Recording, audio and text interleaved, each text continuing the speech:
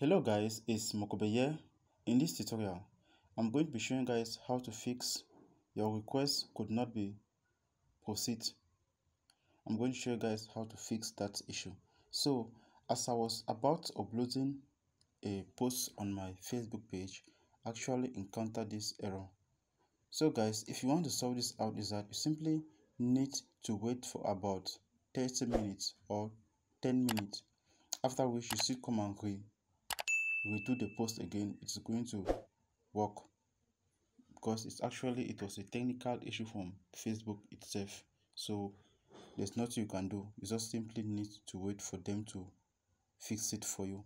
As you can see here, we are working on getting it fixed as soon as we can. So you simply need to wait. So after waiting for about 30 minutes, I'll now upload a photo.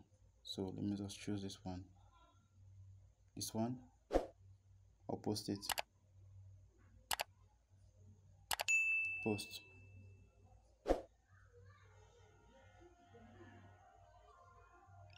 So guys, we just successfully do our Facebook post. Thank you guys for watching.